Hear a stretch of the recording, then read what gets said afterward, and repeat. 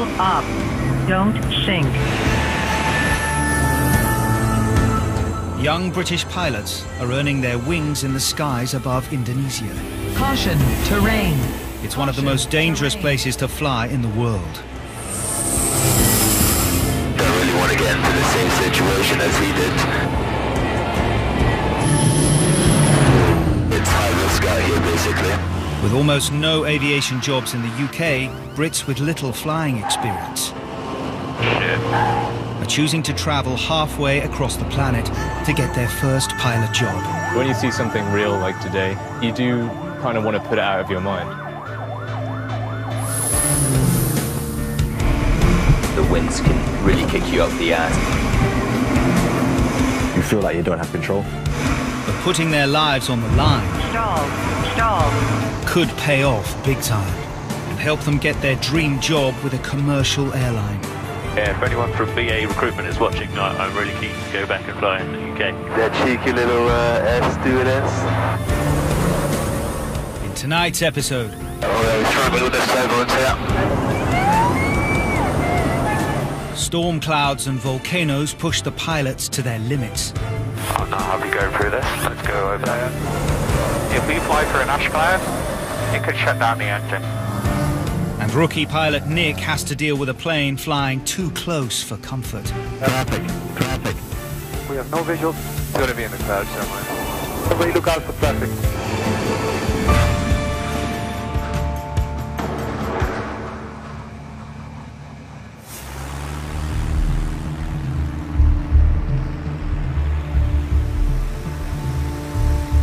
Young British pilots joining the Indonesian airline Suzy Air find themselves facing up to the biggest challenges that exist in aviation. We have volcanoes to put up with every day. We have runways that could be little tiny mud strips on the side of mountains. Weather can change at any moment, within like a few minutes. Dogs, pigs, and people trying to cross the runway. It's scary as hell when something like that happens. But it's not just the extreme flying they must take on. Yeah, there's many things out in Indonesia. I want to try and bite you, get into bed with you.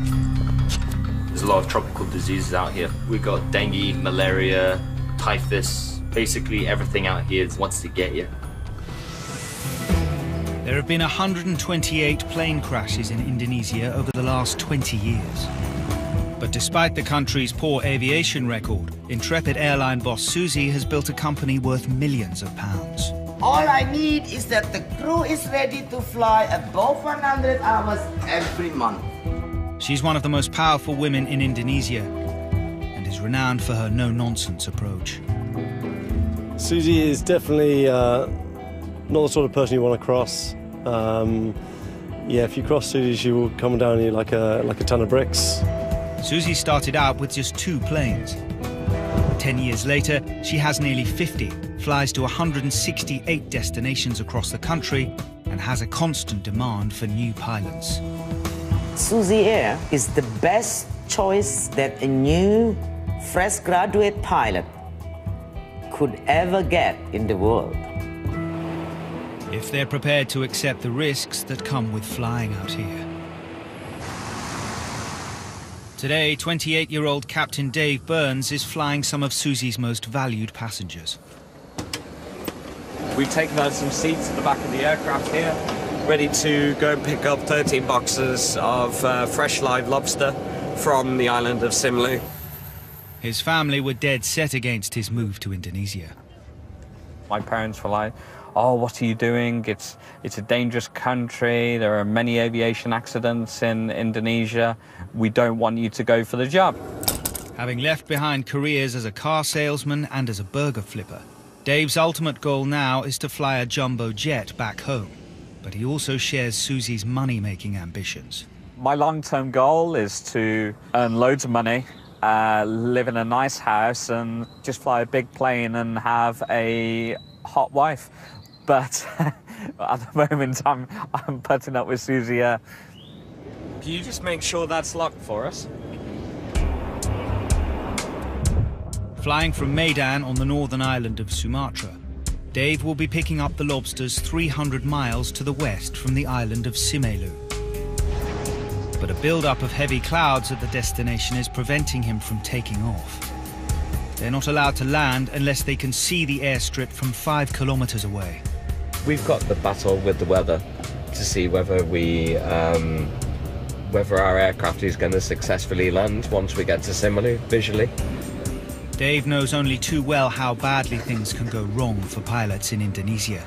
My time in Suzy Air, we've been through 3 accidents, and I've lost friends being killed in plane crashes. Number one, the aircraft was overweight and they were flying towards a high mountain range, and the aircraft just couldn't climb over that mountain range. Accident number 2, one of the local tribal guys was walking across the runway. He was apparently deaf and couldn't hear the plane coming. Number 3, my good friend died in that accident. When the aircraft had a fuel problem, he was only 100 meters away from safely landing on the road. It's a realization about life and that how you're not invincible and how anything can happen. The lobsters are a huge moneymaker for Suzy, but have to be delivered fresh. So despite the threat of poor visibility, the airplane dispatcher is under pressure for them to be collected as soon as possible. He's come out personally. He's come out personally, so there's going to be an issue. Hi, Danny. I want you must landing in Simelu, because it's impossible this lobster flight with you, okay? If you're not landing, problem with me. Okay, I want to speak to Charles before we make that decision. Okay. Okay. Ya ini dia mau ngomong dulu sama Charles, kalau cuaca bagus dia terbang sekarang ini. Lagi boarding bang, lagi boarding. If I don't land and I don't get the lobsters, then the lobsters aren't going to be fresh, and this is the pressure that we have. The captain has responsibility for making the final call on whether it's safe to take off. Yo, dude. What's the weather exactly? He says the weather is at least 5 kilometers, which is completely legal for us to fly. So I've just called boarding and we'll go and pick up the lobsters.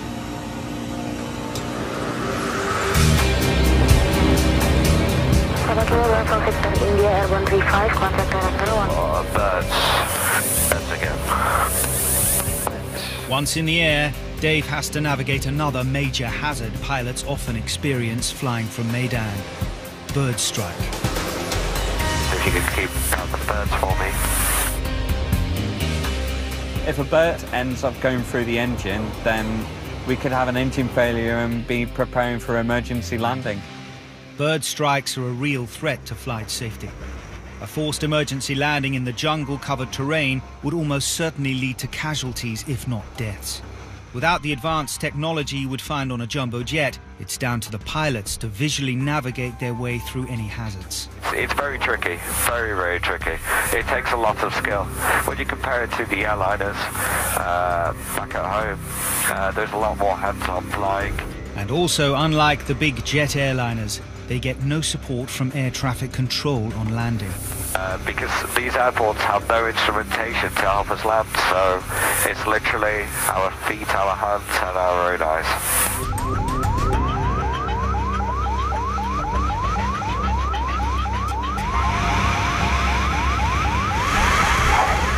Despite the bird strike threat and the visibility issues, Dave safely navigates his way into Simelu, and Suzy's urgent lobster cargo is waiting on the tarmac. So we've arrived to pick up our little passengers. Keeps on growling at me. 1 kilo of these lobsters is £27, and today we're carrying 280 kilos back to Medan, ready to go onto the dinner plates around Asia. So we better make sure they have a safe flight back to Medan. Airspeed is live. 60 knots. But there's a problem. Dave's weather radar is warning him of storm clouds gathering off the coast of Sumatra, moving towards his intended path. Only a few weeks ago, a similar small plane crashed in Indonesia, killing all 4 people on board after a lightning strike broke off the plane's wing. We have all these build-ups and storms started building right the way along the coast. So we need to make sure we stay away from these storms, safe distance. What makes matters worse is the storms blowing in from the east, forcing Dave to navigate too close for comfort to one of Indonesia's active volcanoes.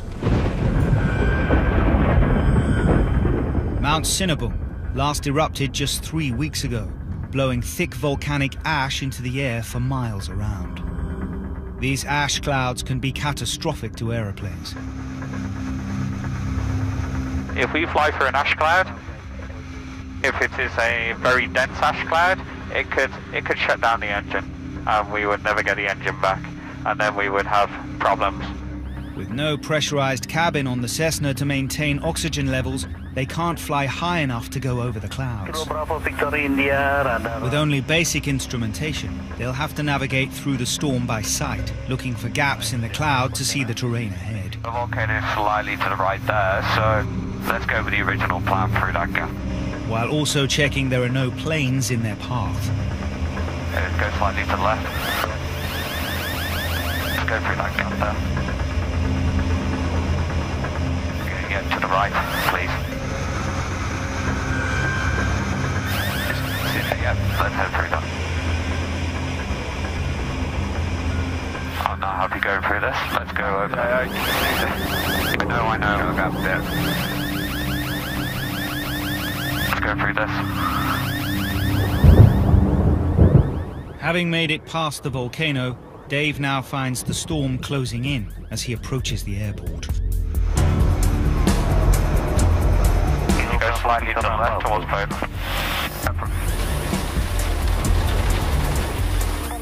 Still no sight of the runway.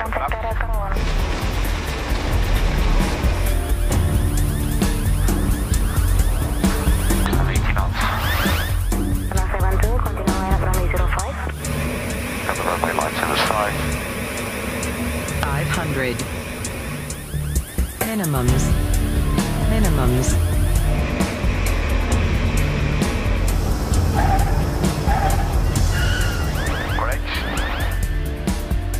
Thanks to some skillful maneuvering and nerves of steel, the plane and its cargo reach their destination. We got back safely. The problem is the heat builds up in the afternoon. It builds and builds and builds and just turns into thunderstorms across Sumatra. The area of Sumatra between the Indian Ocean and the Malacca Strait is just one big heat machine that just generates the worst storms in Indonesia. All of the pilots at Suzy Air have to come to terms with the risks that come with their job every time they get into a plane. It's a challenging experience flying for Suzy Air because we have to deal with all kinds of dangers every single day.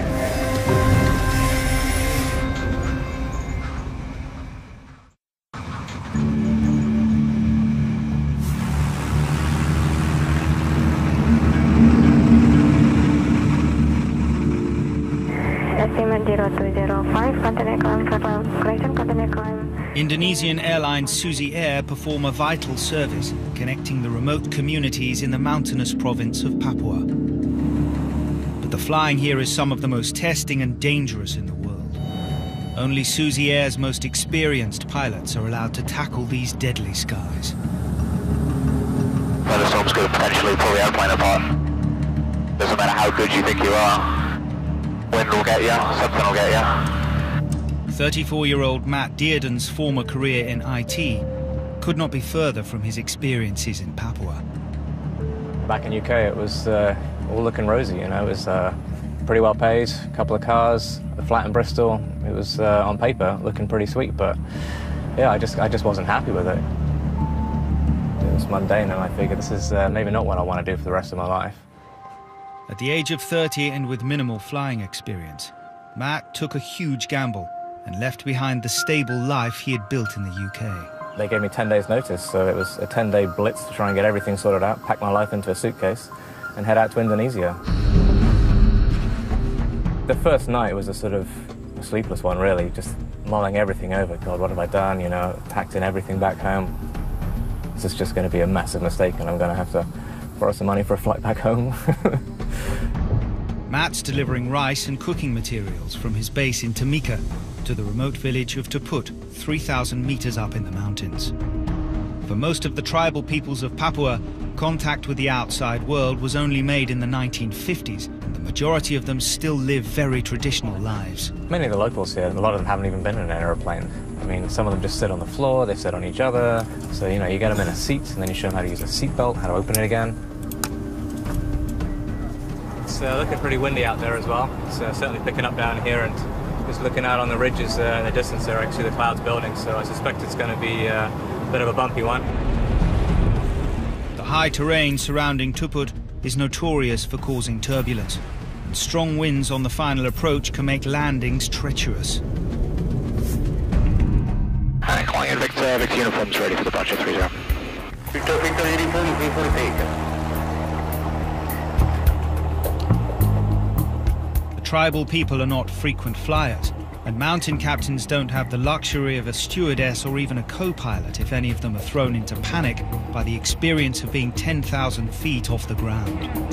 Passengers are mixed. Some of them just think it's fun and they're sort of whooping and hollering and kind of thinking it's like a roller coaster. Some of them, it's a little bit scary for them.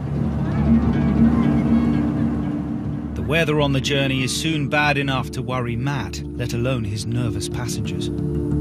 As you can see already, there's a lot of cumulus clouds building up. We don't want to be flying in those things. I want to give those ones a wide berth, certainly in a small airplane like this. Cumulus clouds can build into thunderstorms, which can be incredibly dangerous to small planes like these single-engine porters. Certainly, it's happened before. Wings will come off, that sort of thing. That's the way it goes out here. Papua takes no prisoners. We'll see how it goes. Fingers crossed it's not too bad. As he nears his destination, Matt finds himself being thrown around.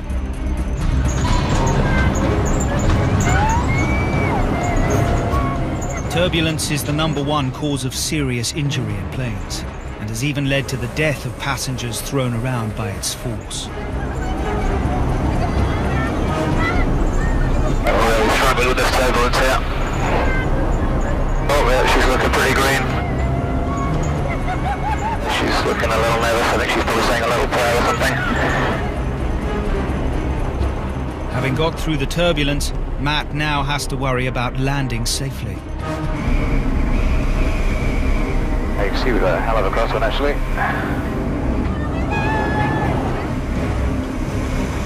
To fight the strong crosswind, Matt is forced into a side-on crabbing approach. If he doesn't straighten up at the exact point of landing, he could run off the side of the runway.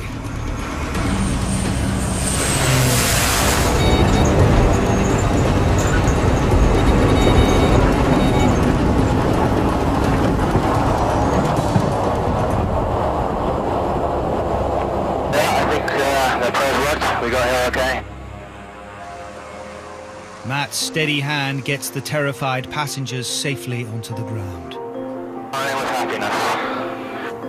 I guess that was a little bit scary for us, but they should just be happy to be on the ground, really.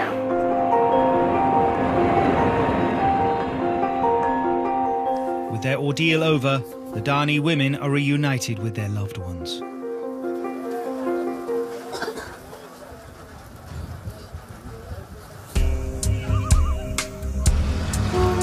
Decisions on hiring and firing ultimately lie with no-nonsense airline boss Susie. That's your problem. Maybe people are always nervous to see me. Many of my pilot things, I don't know. Sometimes I'm joking, I'm not going to bite you, so come closer.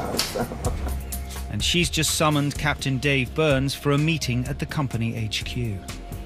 I received a message saying that Susie wanted to see me for an interview for a management position in Medan. Although you don't really know what these interviews are about. Whether I'm in trouble, whether I've done something wrong, whether I'm being praised, whether I'm being promoted. You never know in this company. Are you nervous? Yeah, I am quite nervous. The previous time Dave was summoned to see Susie, he was suspended from duty. I was temporarily fired for a couple of weeks. It was really something you could describe as a cultural difference between the Western world and Indonesia. Being a Brit abroad, Dave managed to make such a huge cultural gaffe that Susie immediately hauled him to Jakarta for a telling off he'd never forget. Susie is quite tough to deal with. I'm gonna find you another $50,000. You've got to stay on the good side of her. She's very, very vocal about what she wants. You cannot deliver your service. He needs to impress his boss because a bad reference could damage his chances of his dream job with a UK airline. Dave is a special character, so we had some bit bad experience with him. Hire or fire? Who knows? As with all of Susie's business affairs, the interview will be held in strict privacy. My hands are all sweaty now. I told him once, I say, watch your behave so you don't screw up your future. We see from the interview what he will do to convince me that the position is for him. Dave will have to wait until the end of the week to hear her decision. Susie Air HQ is also where the new recruits receive their training. 26-year-old former professional poker player Nick Holmes has gambled his life in the UK for the chance to train as a pilot with Susie Air. Failure isn't an option. There's no other job waiting for me back at home or anywhere else. So far, Nick has struggled on his test flights. A bit too much? Yeah. Oh shit. So a bit fast. Pitch up, pitch up. Pitch up. Oh, no, not demonstrate that again. If this doesn't work, then I have no idea what I could do. Today, it's Judgment Day. After just 6 weeks of training, Nick's taking his final test flight, which will determine whether or not he'll get the job.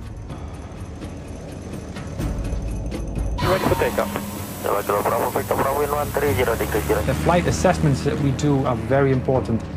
If a pilot does badly during flight training and he cannot land the airplane comfortably and nicely, he will not go on and be a line pilot.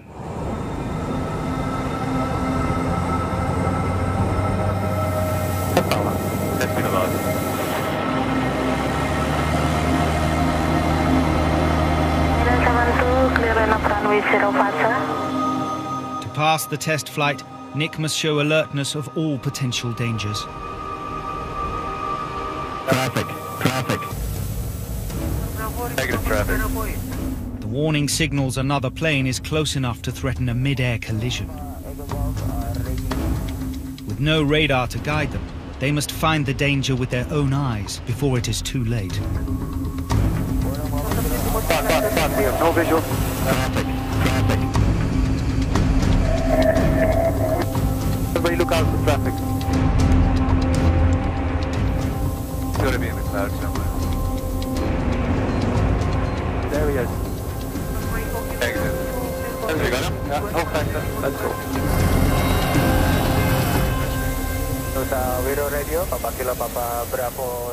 To complete the test, Nick will have to conquer something he struggled with throughout training: landing the plane. When we fly passengers, they judge the entire flight, they judge the entire company based on how the touchdown was. So it's very important that our pilots are able to touch down the Caravan without bouncing it and without making the passengers feel unsafe. Caution, terrain. Okay, look up. To land safely, Nick must maintain the right height and speed of approach by pitching the plane at the correct angle. Left. Full. Don't say full. You have to look. When I say flaps, you need to check it. And then don't look here, look at the white one. If he gets it wrong, Nick will have to decide whether to abort the landing or risk stalling and crashing. Whoa. No. Don't chop the power before you get to the flare. Left rudder. High control. Safely back on the ground, Nick will now find out if he's graduated. The flight was challenging, and I was a little bit confused about exactly the way things should be done. And yeah, a bit disappointed that I didn't quite get it. Nick didn't do 100%, so he needed prompting and reminding, just because he was getting a bit overloaded. So, to sum things up, your final flight, it was okay. It wasn't great.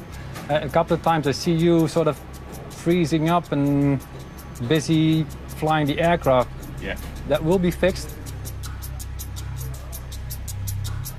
You've passed the flight training. The 4th flight was the last. Well done. Great. Despite some mistakes, Nick has managed to qualify as a co-pilot. He'll be behind the controls of a plane full of passengers in just 4 days' time. In the bag. He needs to dramatically improve, or his fledgling aviation career could be over.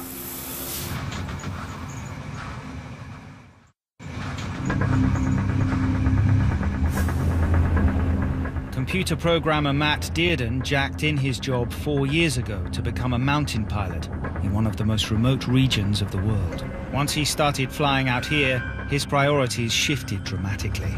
I came out to Indonesia with aspirations, as most pilots do, to get some hours up and then head back to Europe and go flying for one of the airlines there. But, you know, within a few months of being out here, I thought, this is way more interesting than like being back in Europe. Why would I want to go back and do that, you know, when I can have this adventure lifestyle out here? His job delivering supplies to cut-off communities provides him with an opportunity to see a way of life few people get the chance to experience. This is the last frontier. Here I am in the absolute wilderness. You know, you got naked guys walking around with penis sheaths and spears and bows and arrows, and it was like, hell yeah, I want a piece of this action. Today he's delivering supplies to Tuput, a village of around 50 Dani people survives on hunting and highland farming. So these irregular supply drops are an important supplement. Just kind of helping the people develop out here, it's hugely satisfying being able to do that. So mungkin minggu depan ada terpanor tayangan lagi. Sekarang kerekau. Semuanya Jakarta sekarang. So the guy's asking me when we're going to come back again. I don't know at the moment, so I just said to him, maybe next week, maybe next month. And he's like, okay, we'll wait for you to come back. Matt's keen interest in the tribal people means he's happy to accept an invite to the local village. For his job, Matt has learnt Bahasa, the national language, but there are 300 languages spoken amongst the tribes of Papua. Yeah, that's pretty cool. Tidak apa-apa. Tidak apa-apa, masuk. Oh, wow. Obviously for small people, this place. Wow, that's awesome. Selamat sore semuanya. Sore. Wow, bagus ya. Very primitive life. It's, you know, they got the fire here. They got a little bit of vegetables hanging up over there, and that's about it, eh? No Sky TV here. So masak di atas apa? Ya, ini biasa taruh belanga pakai ini. Ini taruh belanga baru masak. Masak apa? Masak ubi, sayur, nasi. This is the first time I've actually gone in one of these little huts. You know, I fly over them all the time. So, yeah, this is awesome to actually to come and meet some of the people and actually check out how they live. It's amazing. Ya, tidak pernah bule, tidak pernah masuk. Yeah, he's just saying that I'm actually the first white person who's actually ever come into their village and into one of their little huts here. So, yeah, that's a pretty cool privilege.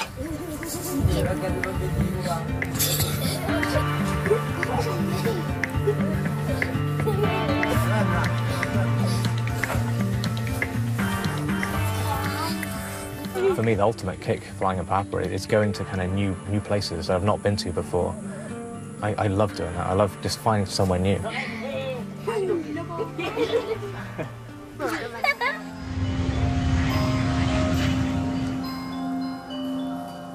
Having finally graduated from the Suzy Air Flight School in Java, 26-year-old Nick is about to start his first posting in Medan on the island of Sumatra.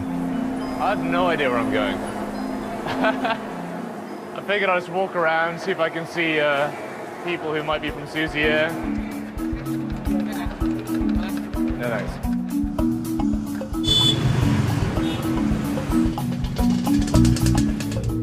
Nick's only had a few hours in-air flight training with Suzy Air, but now he's taking the massive step up to flying their passenger planes. I am nervous about flying on the line because it's not going to be the same as the training. I want to appear to be confident and competent. I do worry that the captains will think, oh, this guy doesn't know anything, but I think realistically we can't be expected to know everything. To add to the pressure, he's flying from the huge international airport of Kuala Namu, the second busiest in Indonesia, where he'll be sharing the runway with the big airliners. All new co-pilots are mentored by experienced captains. Nick will be under the watchful eye of Canadian Captain Jeff Lamb. All the co-pilots have different experiences when they're new. Some are lazy, some are hardworking, some are trying too hard. So I can't wait to find out. Nick will be flying to a strip that has a notoriously tricky final approach. Pretty nervous about this first flight. I was looking in the route guide and it said recommended captains perform this approach. It's going to be quite challenging. He's flying 230 miles to Aik Godang Airport in the center of Sumatra. Okay, before taxi checklist, please. Okay, sure. Oh yeah, of course, yeah. And number 20. I have to remember. Yeah, to look at that. Taking the huge step up to being responsible for all his passengers' lives is a lot of pressure. And Nick momentarily forgets what his job is. Weather's a bit hazy, stay visual. Operationally standard takeoff. And threats, my first flight as a passenger. As a passenger? Really? As a pilot.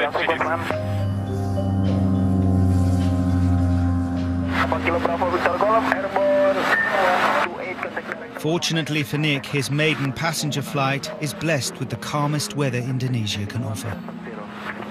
But there are other things to worry about. The airstrip is surrounded by mountains, so Nick will have to make a steep descent before banking sharply into the final approach to the runway. Stay visual, look outside. The runway is over there. Roger. Look outside. You're flying in a lot of terrain. You have to keep your eyes outside. Absolutely.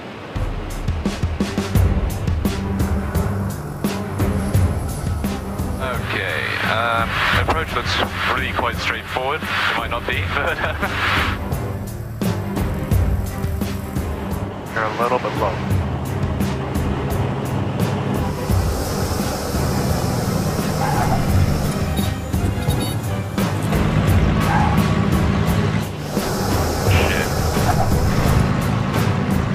No reverse. Oh, no reverse. I think it's full reverse.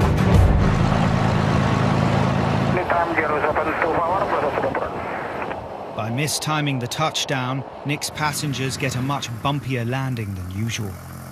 The heart rate started to climb up just a tad, yeah, just a little bit. It was probably one of the, not the best landings I've had, even in experiences in Africa.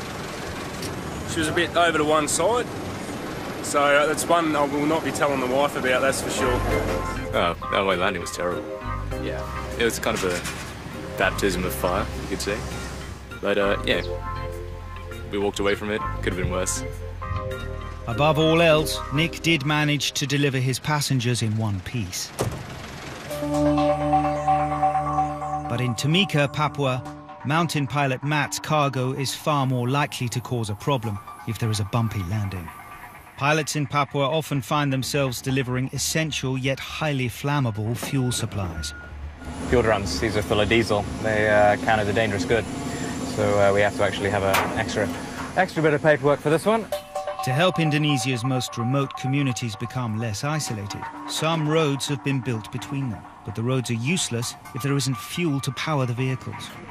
You want to be absolutely sure the cap is all on there secure. You get a bit of fuel leaking out, and that's not a pleasant thing at all. You want to have the windows all open and even go on the oxygen if you need to. You know, fumes in the cabin, really, really not good. Passing out from the fumes is not the only concern. Because of the air pressure changes, what happens is they slowly expand, and as they expand, you get the drum will sort of make a hell of a bang. The first time you fly with them is very unnerving.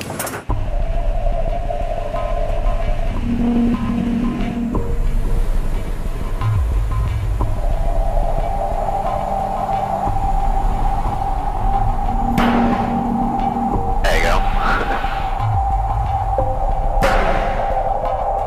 Yeah, it gives you a jump when you first expand with the air pressure change. And yeah, that's quite unnerving the first time you hear that. You get used to it, but yeah, I'd still rather not fly with them. The diesel is being delivered to the Moni village of Bilai, 25 miles from Matt's base. The strip at this village was the site of a crash landing 2 years ago.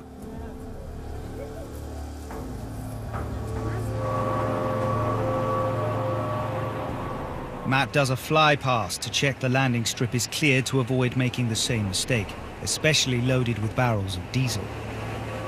Right, there's a lot of people on the runway here in Bilai. I can actually see them walking down the airstrip. We'll just come in a little bit and let them know we're here. Oh, bloody hundreds of them. People on the airstrip is not something you want at all. They're heading a person with an aircraft, and potentially obviously it'll kill the person, but potentially cause the aircraft to lose control as well. Sometimes they just don't learn, you know. Aircraft and people are not safe. You know, they've got to keep out the way. Okay, it looks nice and clear now. They've actually moved off to the side.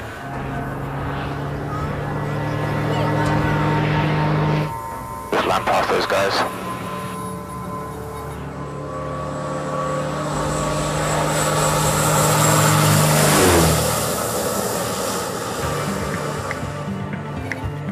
Matt's careful landing means he and the much-needed fuel have both arrived safely.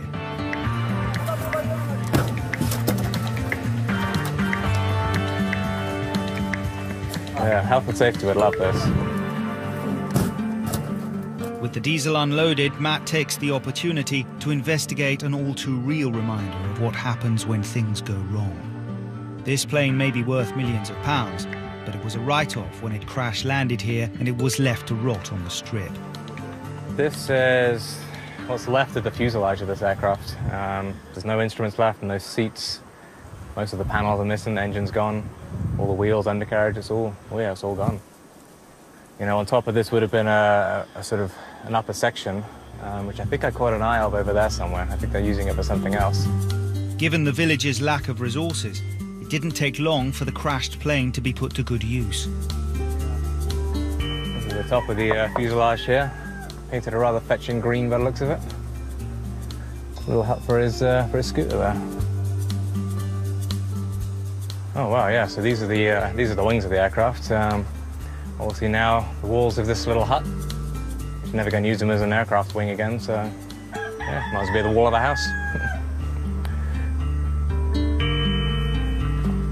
So 1 minute this thing's flying the skies of Papua, you know, delivering whatever it needs to. Next minute it's a garage for someone's moped. Funny old world.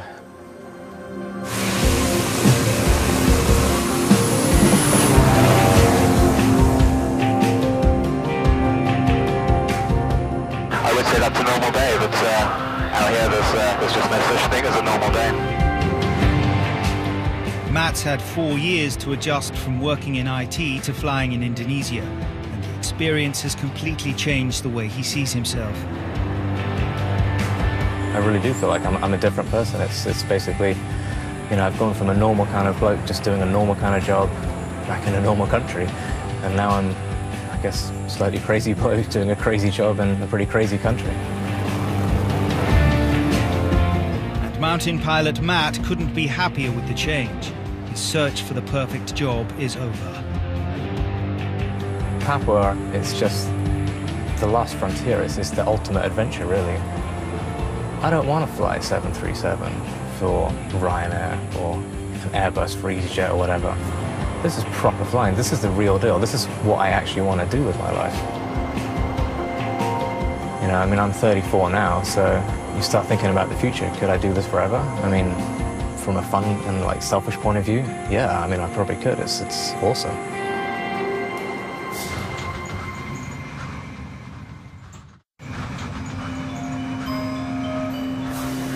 Kilo Victor India, info wind 040 degrees 07 knots, KLS 10. Still at the very beginning of his career, rookie co-pilot Nick has so far only made one rather bumpy passenger flight with Suzy Air.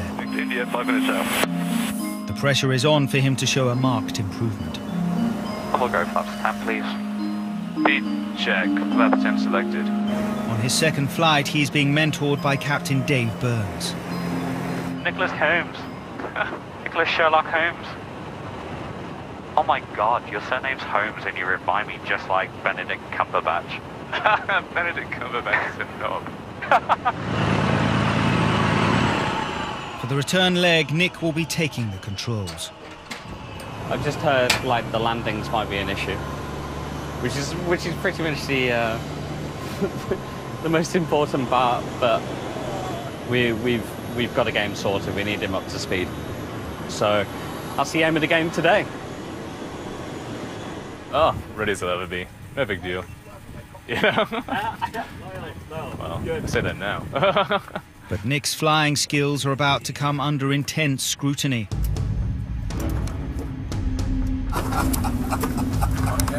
You shot my umbrella? A VIP and his entourage are unexpectedly joining the flight. How are you? Fine. He's a special envoy to the Indonesian president, the most powerful man in the country. If the pilot is a white man, oh, they really trust the pilot. Dave suddenly realizes their trusting passenger is a personal friend of their feared boss, Suzy. Alright, we've got to be good on our speakers of this guy. This guy knows Suzy. I know who he is now.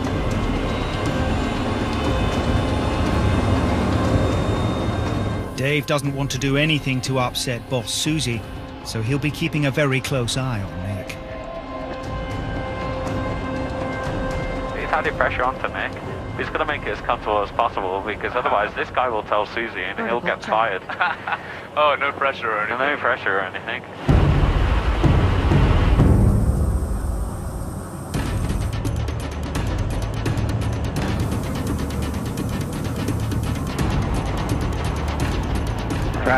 Traffic. It's okay, continue, just please helicopter on the right there. Keen to keep Suzy's business contact, the special envoy, happy, Dave offers Nick as much advice as possible. Because we're quite heavy on the back because it wants to flare, just push it out forward and just land. And just maintain 85. Move.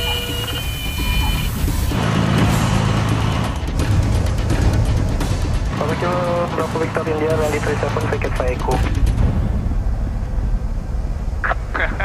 He's happy with it? That's good. A little bit up and down.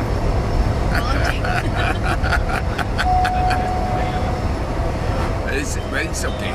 Yeah. The landing wasn't the prettiest, but everything else is okay, and the landing, I can always make that better. He was absolutely fine, so I've been with much worse.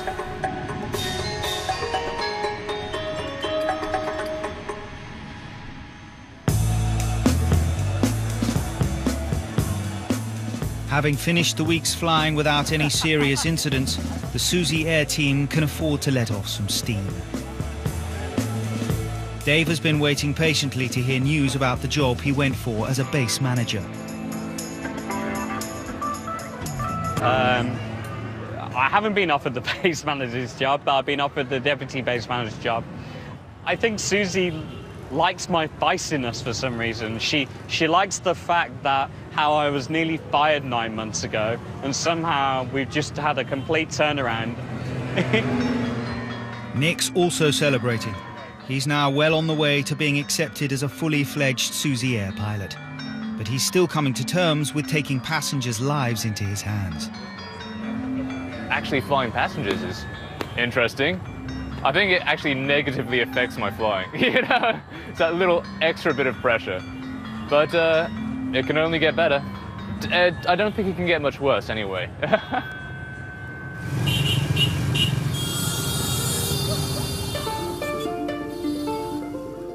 After getting the thumbs up from boss Susie, Dave is settling into his new job as deputy base manager.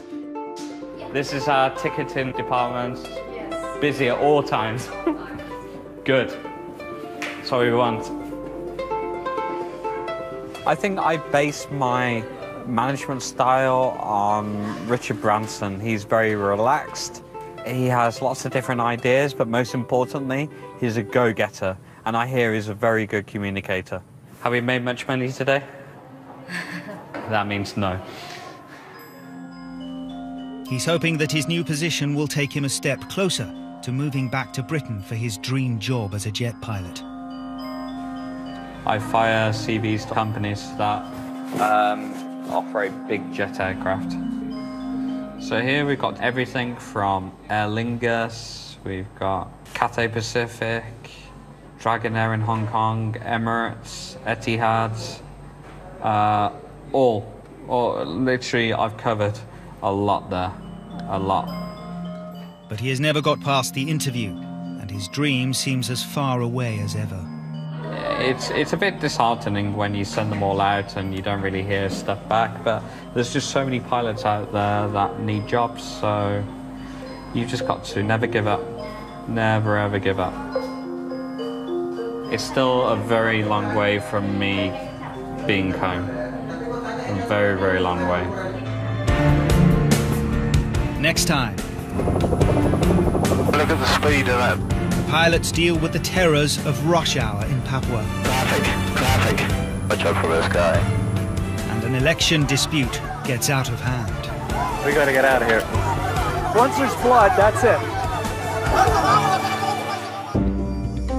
10 o'clock next Tuesday for Worst Places to Be a Pilot. 9 o'clock tomorrow night, brand new grand designs and a build that'll have us all on the edge, the cliff's edge. Next tonight, when jazz cigarettes get in the way of running a hotel. A clear head, a key ingredient in Ramsey's Hotel Hell.